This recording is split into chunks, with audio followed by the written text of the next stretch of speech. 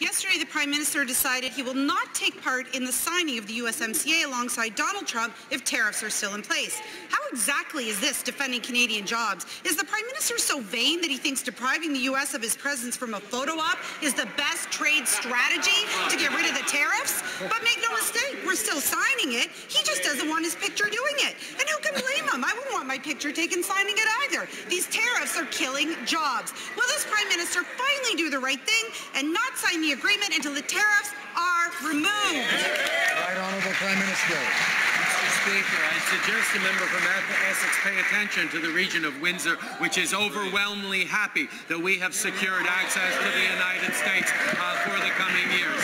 But as I told the steel and aluminium workers on the floor of their plants, this government has their back. Canadian countermeasures will remain in place until the unfair tariffs on steel and aluminium are removed. I want to remind the member for Barrie Innisfil and others that the time to speak is when they have the floor. Whether that comes today or some other time, they have to wait for that. And keep in mind the standing order against interrupting. The Right Honourable Prime Minister. Thank you, Mr. Speaker. During negotiations, our purpose has always remained to create the conditions to grow a stronger middle class and improve opportunities for Canadians. We will not stop working until these unfair tariffs are gone. It's what Canadian workers and their families expect, and it is what we will do.